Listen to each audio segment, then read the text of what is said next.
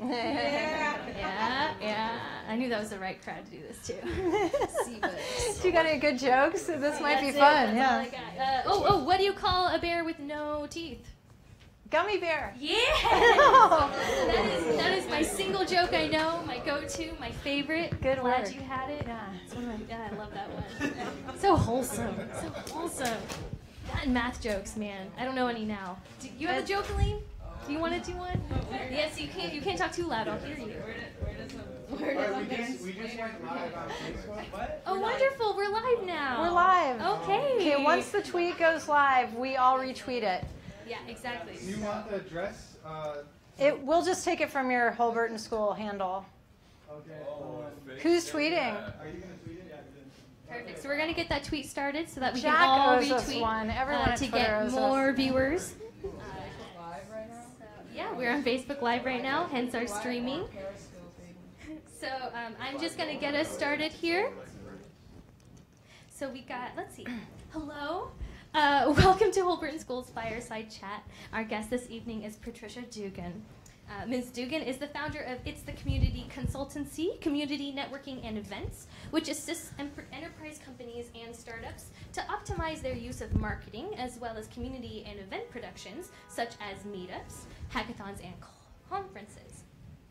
She is a self-proclaimed yogi and fitness nut, but what has struck me the most is her ability and eagerness to reach out to others and to share ideas. I originally met her via Twitter when she asked a question about the Docker Holberton hackathon that we had last week here. I replied and was pleasantly surprised that she wondered if I would be here, if we could trade emails, take a selfie.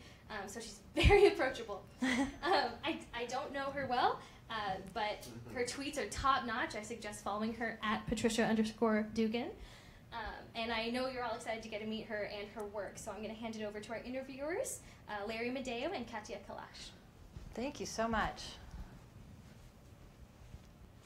Okay, welcome, Patricia.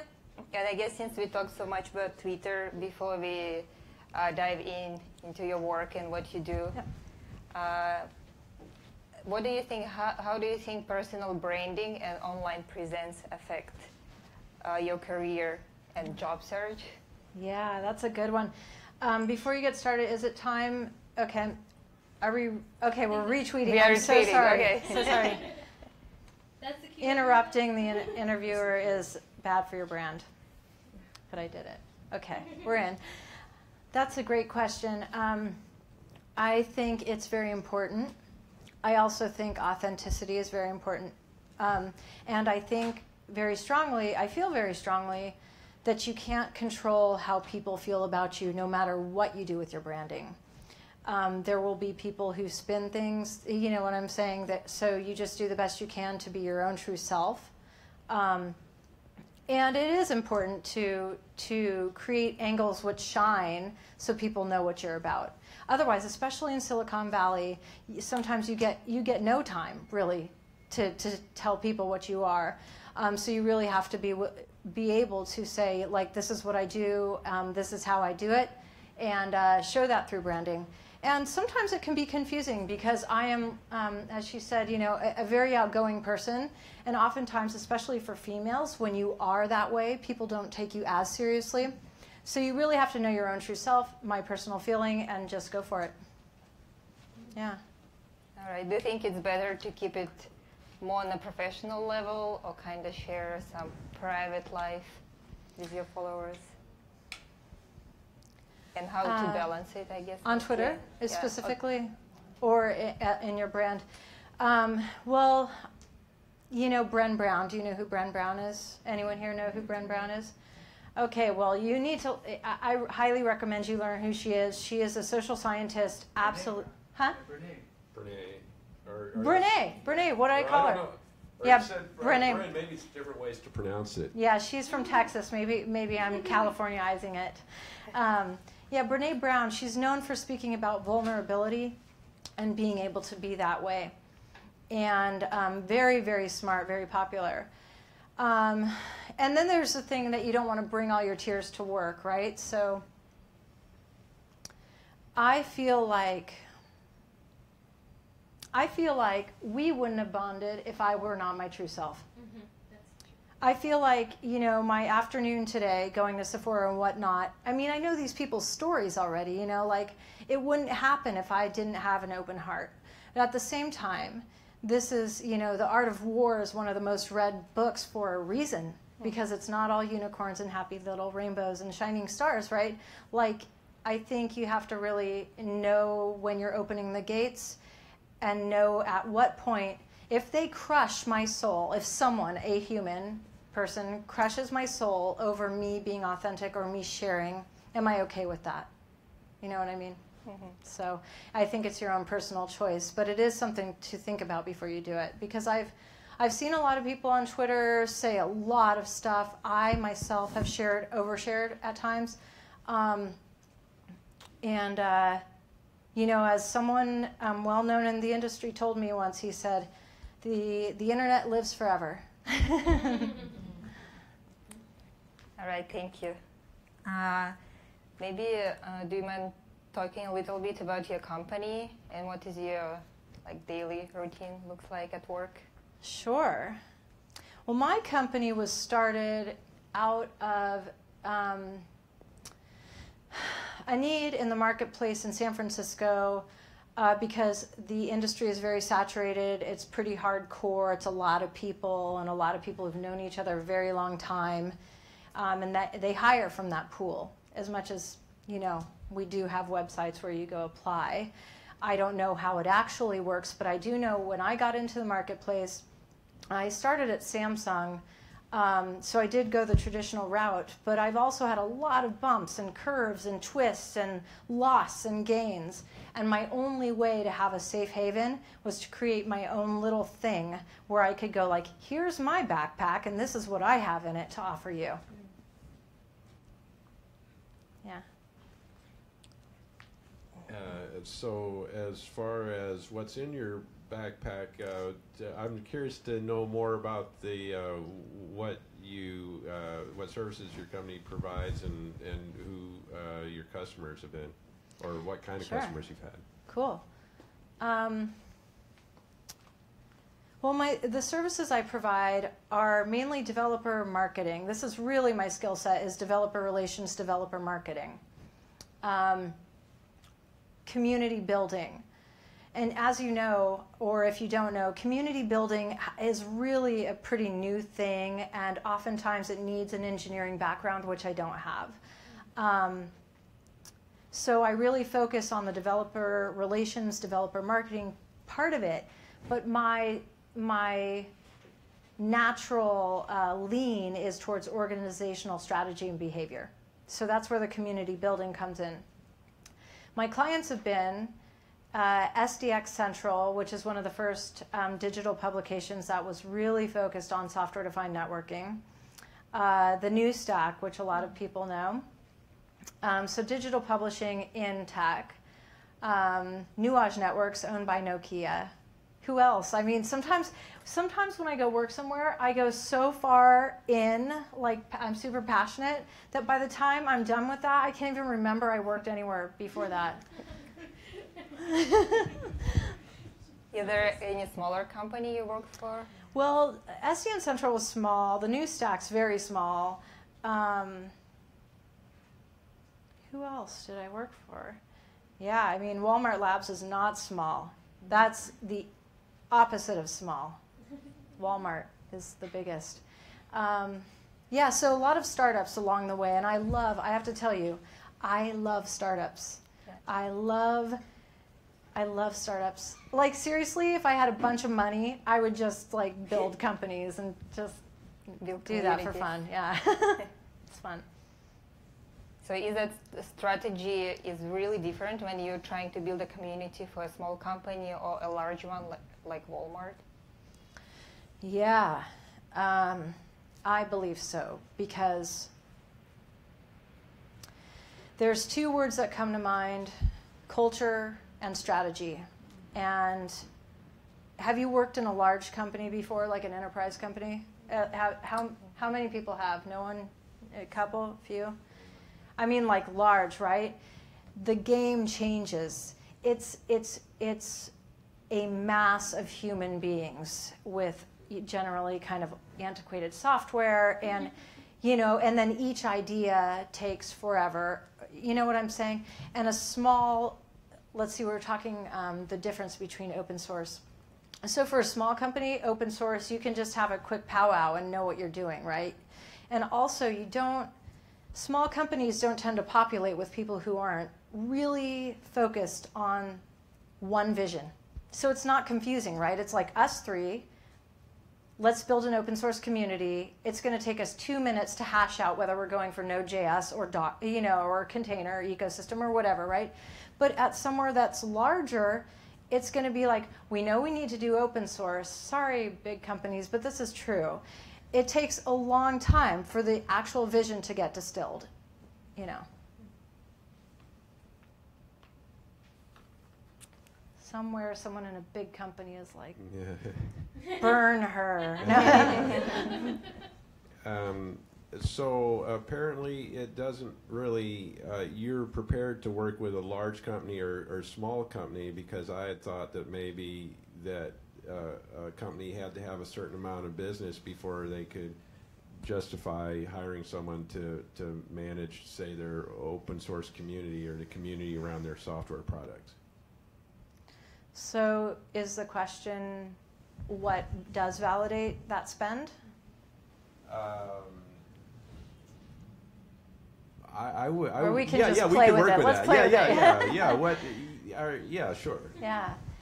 So I think that's an interesting, puddle of thoughts there, because I actually think about it a lot.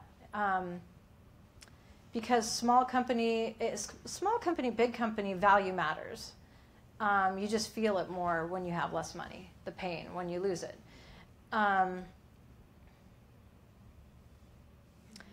I think that one has to know, and I believe this in life in general, that you have to know your intention. You have to know why you're doing something to win at it. So if all you know is we need to build an open source community because you heard it from your buddies around the valley, then you're going to hire someone and likely take the cheaper option, someone who may have a couple of notches on their belt doing open source. You're not really knowing why. You're not really knowing what you're going for. I think that I personally, if it were my company, wouldn't make a move until I understood it. And I'm a research, person. So like, I would talk to all my friends. I would do the research first and understand it myself before just saying, oh, we're going to hire someone for open source. I mean, you have to know, like, do we want user acquisition? Do we want, do we want to share what our technology is? Do we want brand awareness? Do we want hiring? And all of those variables matter. And all of those variables actually will define how much you want to spend. Because I can say from my personal experience, I know that my career path, you level up, and then all of a sudden you're not the cheapest one on the block anymore. You're not, and you're not the most expensive. And so there's this very specific bubble. And what I've seen is like, so do you want to hire someone who can fast track you to the right audiences, or do you want to hire someone for cheaper who can do a few meetups? It's all about really what you want. And then as far as open source communities, can you think of particular examples of open source communities that exhibit best practices?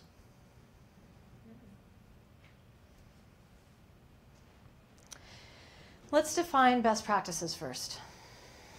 Does anyone have, I would love to hear from you, does anyone have what you think is a best, I know you use GitHub, so you're in open source, right? So what does best practice open source, what do you like in open? Well, I personally like being able to see other people's thought processes, but in an organized manner that is easy to understand. And that's where that standardization comes into place. Okay. And do you see that from PRs, or where do you observe your most communications right now? Most communication? Well, where do you observe this? Like Here. Oh, mostly here within our own code Oh, and okay. other students. Okay. But you can also look. It's funny because like if you look at other people's codes on GitHub, for example, or we just worked with Docker containers Yeah. during the Docker Yeah. hackathon, and you can tell. You can tell right off the bat what's better or not, like Yeah. better practice, maybe not best practice, because I don't know best practice yet, but I can tell if something's following some sort of reasonable Yeah. standardization Yeah. versus it's someone just making something up as they go or not Yeah. documenting it well. Yeah, and this goes back to what we were saying about Twitter, is that, I mean, especially in open, we're new. Like, we go so fast these days that we think things are old, but really, in the grand scheme of things, open is very new, kind of, sort of. Someone out there who was in tech in the 80s is like, it's not that new. But, I mean, you know what I'm saying? This is new, so that's great. Anyone else? I guess, from my perspective, I'm mostly a consumer of open source products, so I think, like, isn't Firefox there? I think there's a lot. I mean, there's a lot of companies out there, but I'm mostly a consumer, so I don't really know about what's happening on the back end. Like your job, I have no idea like what you would have been doing in the background, or how an open source company is able to make money, for example. I don't know how that works. Yeah. And I think a lot of us are kind of new in that area. We know that we can contribute to an open source project, but I don't think any of us have actually done that yet and really been a part of that. Yeah. So I think everything about best practice or anything about that topic is all, I think, new for most of us. So I should just totally lie to you guys? Yeah. Good. No, we're not asking for that. I guess, well, here's an example I of something. have answers. I just... Well, I believe you do. Oh, no. Go ahead. Well, but to answer your question about something that strikes, one thing that strikes me as a best practice is, say I'm going to use this open source software. Yeah. They're helping me if they have good documentation, and I like things that are bolded, and I don't like bad grammar. Yeah. And it just and so when I see something that's presented well, that they're telling me that they care Quality. about me and my ability to easily use that product. Yeah. And so that's just one thing that comes to my mind. That's beautiful. That's, end user quality assurance and end user, like, user experience actually caring. I love that feedback, because I think anyone who's into quality notices, like, that you spend extra time that no one cares about, right? And then sometimes you go like, why are all these people walking around being mediocre? I just don't get that, So it's nice to know that falls somewhere. Best practice, I think that's up for deliberation, but I think it does come down to caring and solid process and a cohesive vision. Get the DevOps name in, but a cohesive vision across all the people in the community and leadership. When you have leadership who does not understand the community, there's a problem there. So I wonder, say that if you're working in a large organization, perhaps I just wonder if one of your roles might be to really be an advocate for the community users, to where perhaps people in leadership might not have as much of a sense as you do, because you spend time with community members and kind of distilling your experience. Yeah, that's where the whole developer relations role comes from, and the advocate for open source or for developers is to really, not everyone can do it. I was talking to a thought leader in the space, who I will name if you end up asking that question later. I was telling her, that imposter syndrome hits here and there, and she said, sometimes it's not something everyone can do, to go into groups of people and really meld with them and then be able to gather that need or those thoughts and turn around to an entirely different group of people, namely leadership, and transpose those needs and stuff to them, right? It's like that. Yeah. I think it's a critical role, and I'm not the only one who does it. And when done well, I think it's changing the way the industry is absolutely going to end up, for the long term.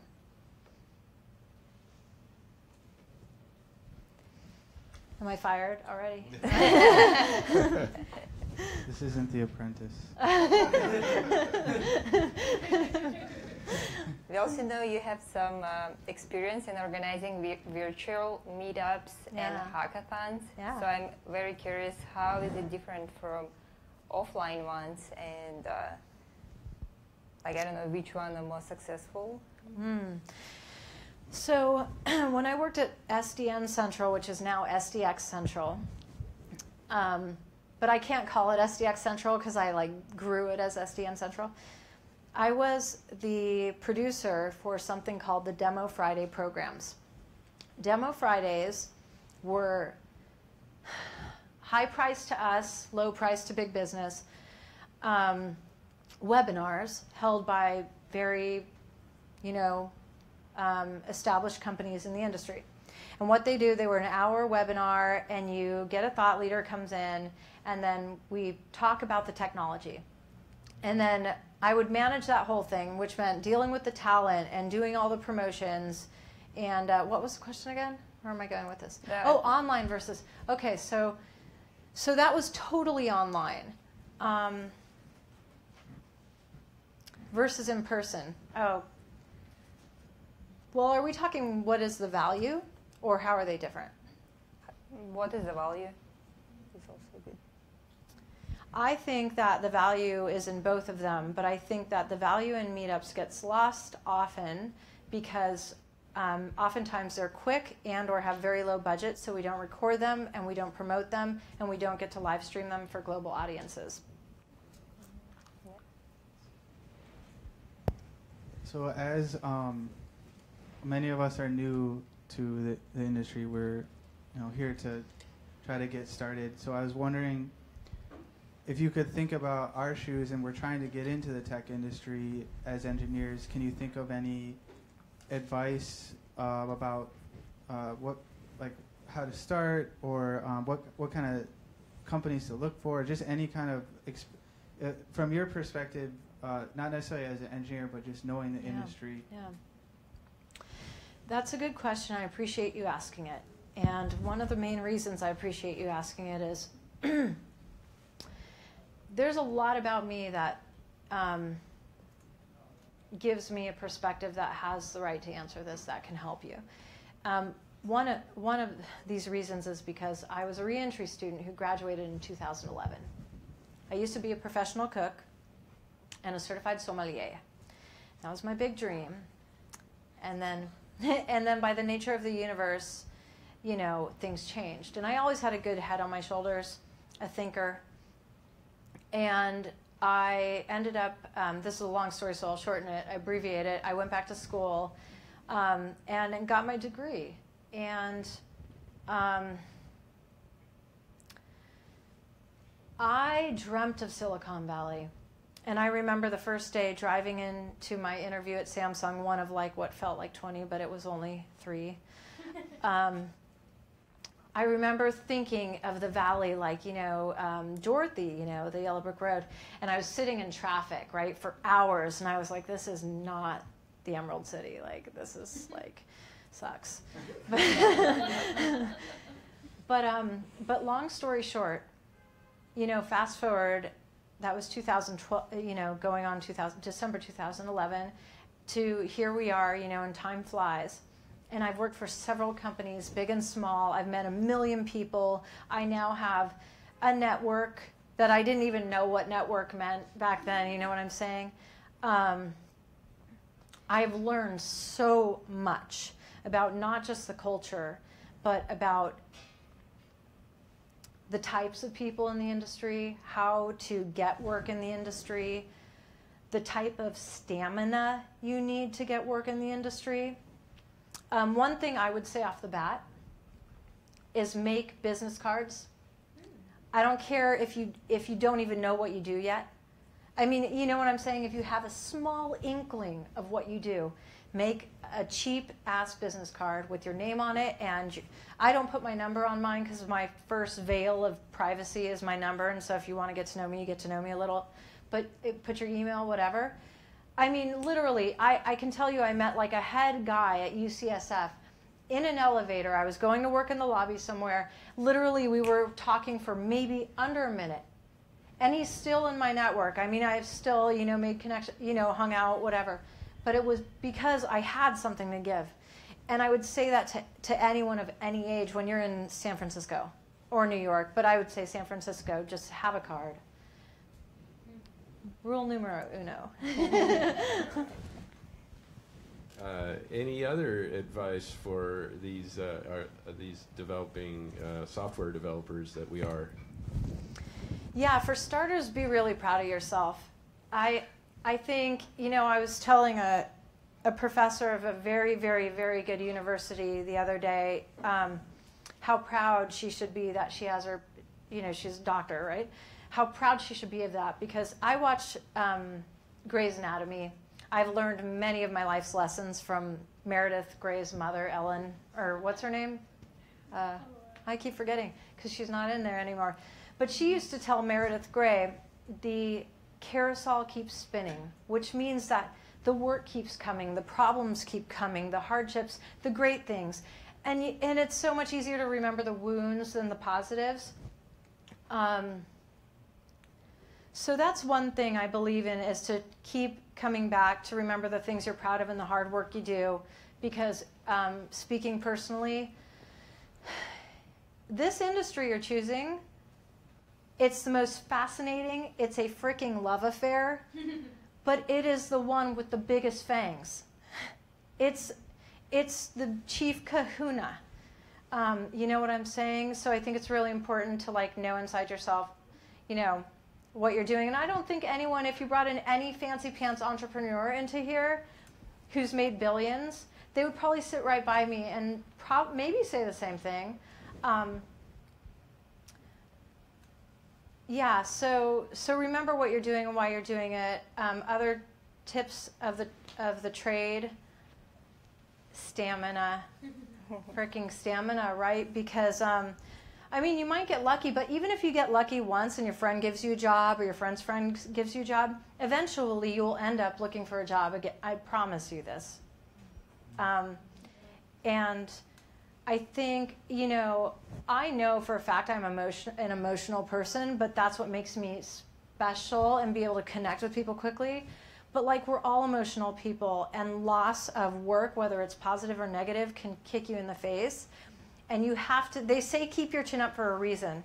You know what I'm saying? So I think that's very important. I do. All right, well, those are a couple good tips.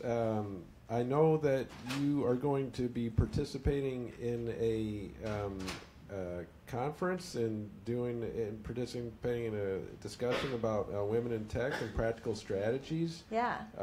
Maybe you'd like to practice a little bit of your presentation on this diverse our diverse student body. Thank you so much. It's so funny. I am, one of those top overachiever people, and the conference is in May. It's Interop ITX, and I've been very lucky to have a cool panel. And people are like, "Oh, don't worry about it. It's in May." And I'm like, "No, yeah, we gotta start now." So I don't know what I'm going to say, truthfully, but one thing I have to say is that there are women nowadays who you can approach for a panel, and I actually had someone respond to my email and said, "Do you know what I do?" And I said, "Yes." And it was her way of saying, I'm not here to be a woman on a panel. I am a top, And so I think there's a real challenging game right now. If you Google Tumblr all-white male panels, you'll find a Tumblr on all white male panels, and if you do one, you'll get thrown up there. Yeah. Well, I'll tell you how I found out, because I was throwing a panel and I tried to find a female engineer, and I couldn't find someone. And someone DM'd me on Twitter, a woman known in the space, and I thought she was going to kill me. Well, no, it wasn't that bad, but she was really like, how could you? Like, how could you? And she told me about that Tumblr. But so what I'm seeing now, though, because when I'm on the front end asking women, is that we need women on panels, but women are also like, that's really not what I'm here to do, is be the female on a panel, right? So it's really a crux, and also with the latest, yes, the latest, I don't want to call it a scandal because it devalues what is actually the latest honest exposition of what has been happening in the industry over so many years. Wow. I actually was telling someone who wouldn't care because she's not in tech, I was saying, I've been waking up to a big thought bubble. Like, as soon as I wake up, my thought bubble is just right there. But what I'm getting at is, like, we're bringing everyone in, you know, we're going young women, women, diversity, but what are the actual tools of the trade now, right? Like, how are we going to arm ourselves? Not just women, men, everyone. Because at the end of the day, that whole shtick is groupthink, which means people need to learn how to break that, right? Because they've done studies, right? If one person's dying and the whole group ignores it, everyone will ignore it. That's not cool. Oh, that excited a question Yeah. from me. So, without, you know, I understand protecting confidentiality is very important, but I was wondering, is there a time where you feel that you've had to stand up for yourself as a female in the industry, and how did that go? Because I'm thinking that's probably going to be happening in the future for many people here, and I was just curious how you handled it, or how things went. It's a very good question. Hot seat. Game face. No. I mean, there are some things that,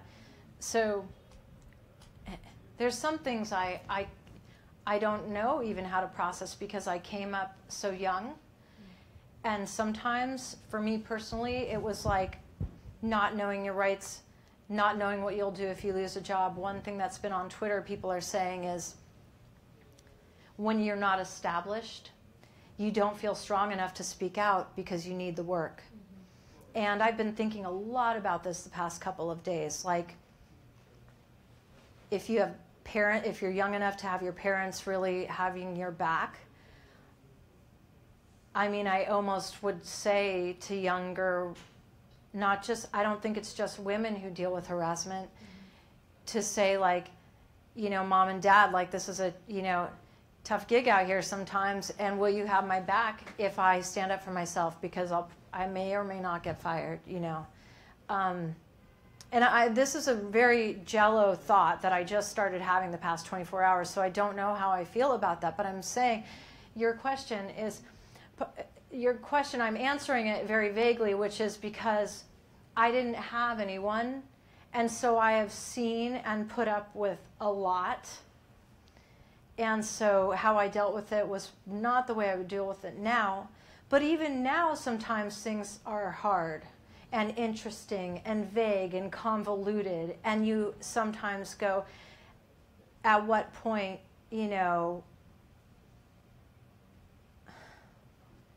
it's just, at what point is it not everything's perfect? At what point is this a hostile environment? At what point? You start trying to figure that out.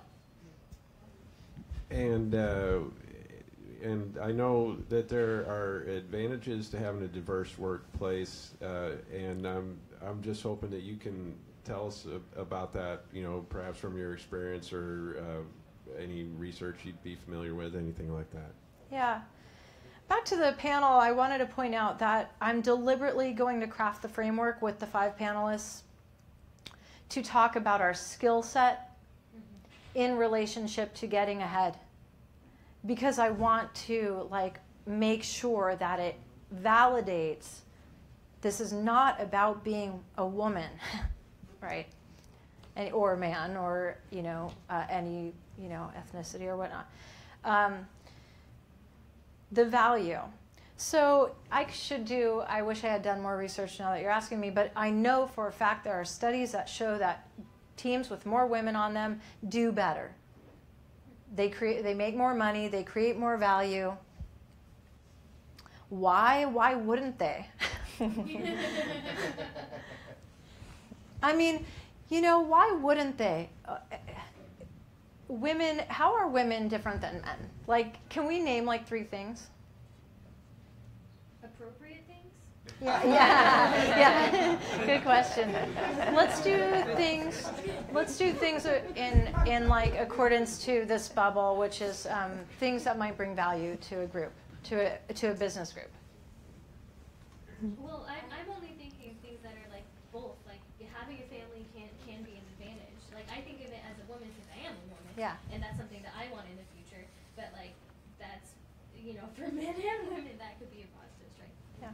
Yeah, I think one of a tendency that many women have is that they tend to think in very relational terms. Mm-hmm. And so I think oftentimes when they approach problems, they may not necessarily or imperatively have the focus on a specific issue as their male counterparts, but they do take into consideration a lot of other global details and proximity to it. And so I think by having that partnership between the two, you're able to kind of hit a lot of angles with an issue. Yeah. Do you have any thoughts back there? You you came back. These are my Docker peeps. Well, didn't I run into you in the hallway? Oh, probably, maybe, I don't know. All of everyone, this row here. Wouldn't be surprised. We're still in a crash mode from our Docker. Oh, yeah? I feel that I'm not in a place to comment on this topic. We have comments. You should comment. Well, I think maybe one difference is our society has kind of socialized men. I don't know, maybe men are socialized to be more domineering and verbose and trying to take control of things. I don't know. This is just off the top of my head. No, you're actually right. I saw an article yesterday that was saying, men are more competitive. And then it was countering it with women tend to compete with themselves more and the men compete with others. And I've seen even in my own character over the years that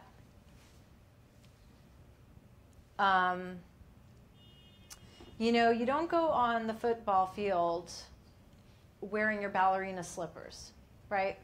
So I've seen me over the years as someone who's an artist and used to dance a lot and all this, become more tough, more I don't want to say more manly, but more tough. And I know it's an adaptation to be working in all male cultures.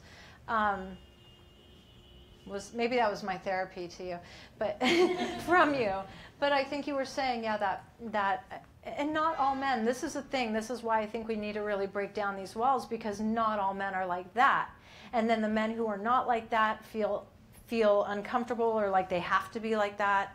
And then the men who are like that tend to get the room, and we all know that. Yeah. Yeah, I just, in my experience here, I just feel like our job is to create ideas, and we share ideas, and we build better ideas by collaborating, and so that's just 100% pure communication, and I think that women are reputed to be better at that, and I think my observation shows that to be true, but I just feel like but also just diversity across any measurable spectrum leads to diversity of ideas. Yes. To have a bigger basket of ideas to choose from. Yeah. And if we're all even keel, we admire a good idea for its merits and not who Yeah. it came from, and then the team does well based on Yeah. Which is, I think, then it comes back to culture, the culture of the company, because some companies, you know, you would think it would be everywhere. You would think everyone would want diversity and everyone would want diversity of ideas, but believe it or not, yeah, I don't know. But that's true. That's absolutely true. I actually had a question that kind of sprung from that. Like how, because you work with many different companies and startups, how are you able to determine if this company is good at those things? If this company is a good fit for culture, and what their culture is like, if you get like an interview or two. Mm-hmm. Like how do you determine that? I don't know, even especially like in my last field as a woman, like I was put down a line. It was a very hostile environment for women. And so it's like I want to what personally. Industry? I was in the financial industry before. Boy. Yeah, very interesting, very different.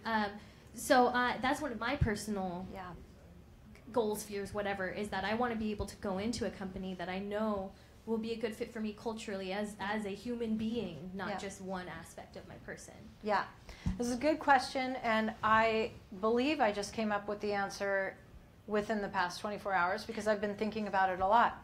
I'm the type who learns really slowly and by hard knocks. But actually we were talking about, my friend and I were talking about how do we teach people about red flags before you get in. And my personal method will be, I think this might work, is to actually not be afraid to ask to spend more time with the team. Not just one lunch, not just a couple of interviews, but actually like go hang out. Because you can't hide bad culture at the end of the day. Yeah. Good idea. That's a good idea. Thanks. And then I'm aware, it seems that part of your maintaining your viability in the business is that you want to keep abreast of what's new. Yeah. And it seems like the best way to do that is to identify and interact with thought leaders, you know, because this industry is all about innovation, and some creative people just between their ears have the power to really change the landscape. And so I'm curious to know about thought leaders you've come across, maybe people we should follow on Twitter, or some interesting ideas that you perceive to be up and coming. Thank you for asking. I have been very lucky to have met some great people in the industry. I'm going to give a shout out to Martin Casado. He is Martin_Casado. He is known as the father of SDN. Yeah, SDN is software-defined networking. Now, I will also attribute a couple of people who are not on Twitter who are like grumbling, which is who would be, can't remember you guys right now.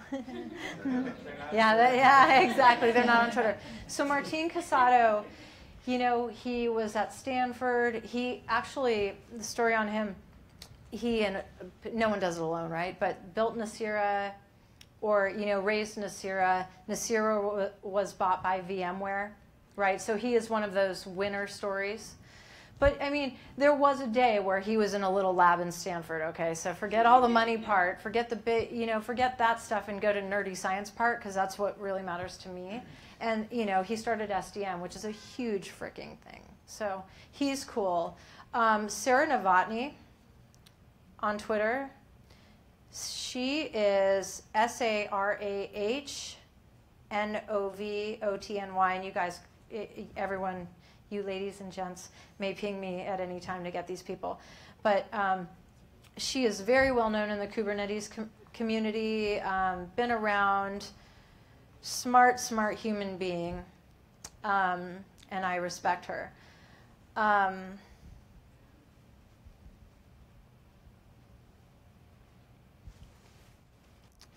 there's a lot of people out there.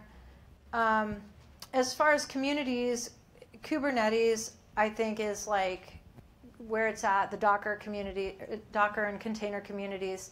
You know who you might want to follow also is Joe Beda, J-B-E-D-A. His wife is a doctor, a health doctor. I forget what her specialty is, but he's really big into culture. He just started his own company called Heptio. He and his buddy, colleague, Craig McCluskey, were from Google. They started Kubernetes, and now they started their own company. But why I give him a shout out is not for company reason. It's because I've actually engaged with him, and he gets it about people. And then the Cloud Native Computing Foundation seems like something interesting.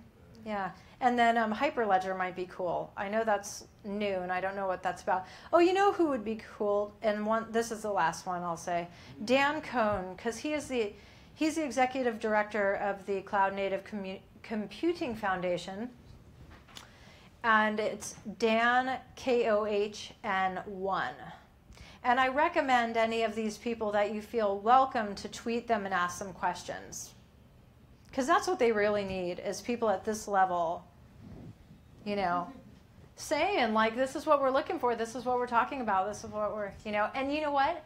They're hiring people like me to go like, hey, where are you? What are you talking about? So.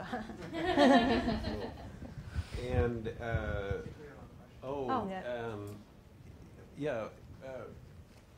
Go for it.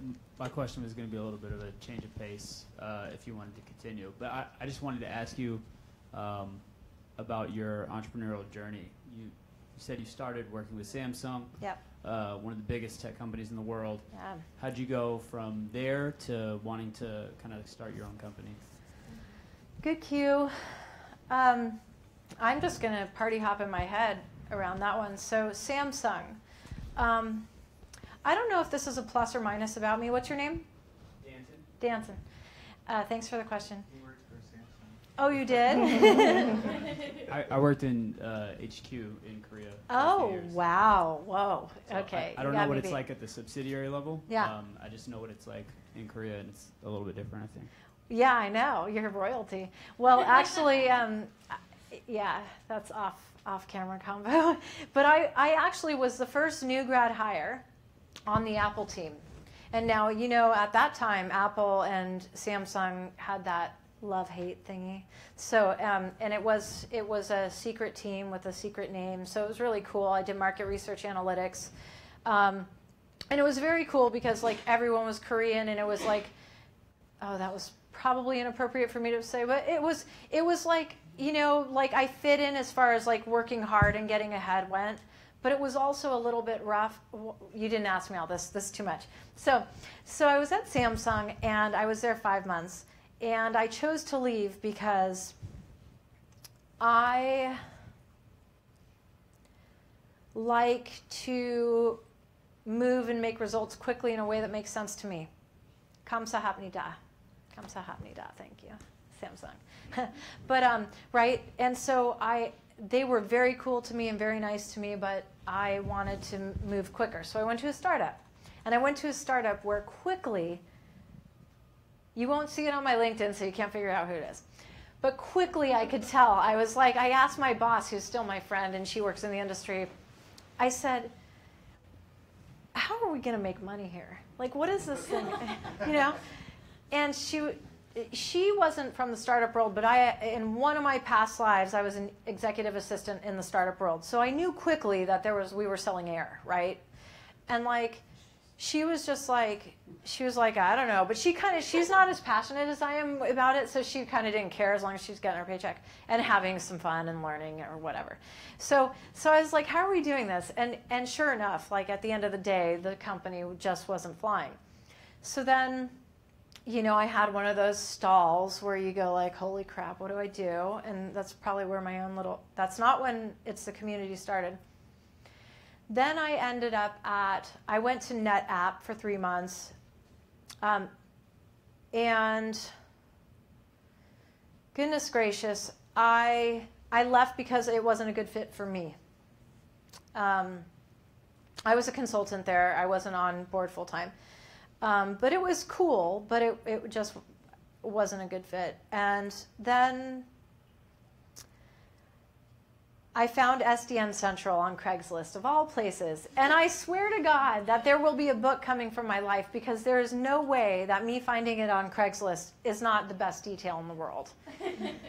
And it was great, man. It was like two entrepreneurial like partners, Matt Palmer and Roy Chua. And Roy Chua went to MIT, so I was like, oh, it's Iron Man, you know.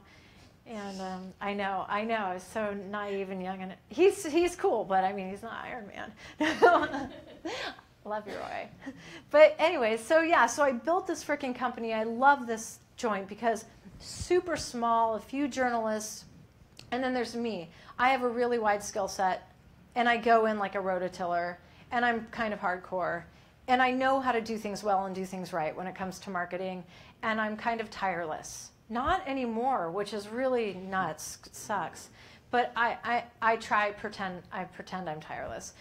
But back then I really was. And yeah, and so I built the startup with them, and I was really nailing it. And I met a bunch of people in the industry, so I didn't really know the value then of that. But as you'll come to know, like, you do want to, you know, network. And I worked there, and then a year and 3 months later, that came to an end, and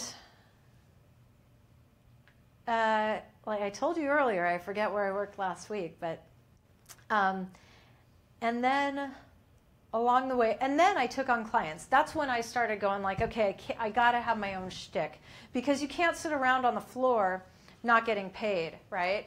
So I started just hustling. Really, it became a hustle. And I just said, okay, I have my own thing, and start going out, you know, talking to people and saying, this is what I do. And, from my time at SDN Central, I had worked with a company, Nuage Networks, owned by Nokia, a multi-billion-dollar company. And don't forget that as you're coming up, don't forget to value the value of your company, right? Like, you don't think you're important because you see all this big stuff, but really you're helping make a multi-billion-dollar company successful. So you're worth that, right? And so I was there for a year. It was amazing. I went to OpenStack Paris. It was really cool. I met a great team of developers. I helped them do their developer marketing, worked in virtualization, very cool stuff. That came to an end. Nuage Networks. I was like, it's the community. Here we go. I asked I talked to ON Lab. It has, its rootstock is Princeton, Stanford, and Cal. You should look it up. It's a good company. They make open networking operating system.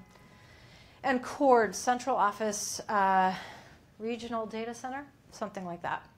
Anyways, so they hired me to do a community survey, and it was fantastic. I spoke with like C-level people, VP level, and then academics from all over the world, and did a community survey. And then I was offered a job by Walmart Labs, and I took that. And then we have parted ways, and here I am. Huh. What a journey, right? Yeah, and I think I'm going to be looking for help with any questions anyone has, but think about that just for now.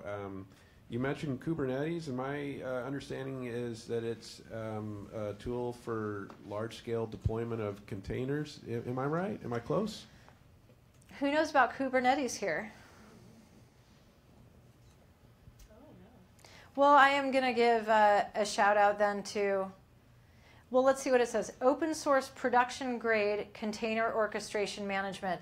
Now, this is where your social media person matters. Like, does that really describe them? You tell me. Oh, I think that was just synonymous with what I said. Yeah, except you mentioned enterprise grade, didn't you? Or large scale. Kelsey Hightower, are you familiar with him? Oh, okay, you should know him. I just assume everyone knows him. So his name is Kelsey Hightower. He's KELSEYHIGHTOWER.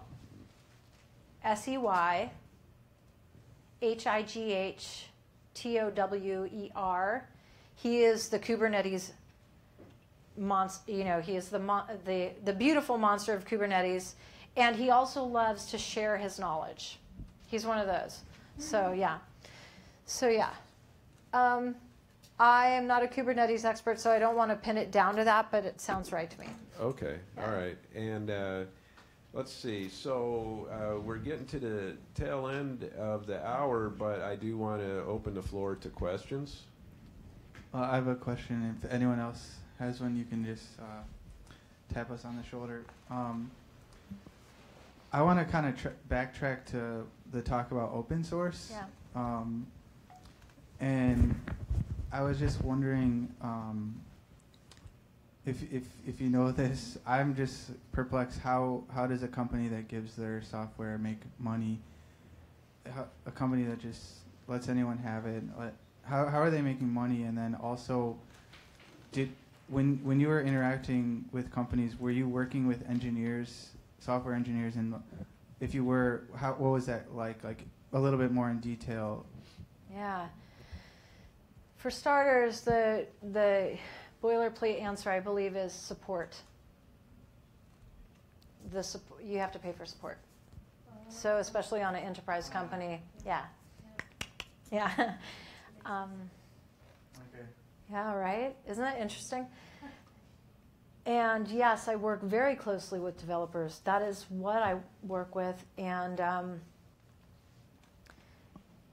using Jira, Kanban boards, whatever project I'm working on, if it involves that.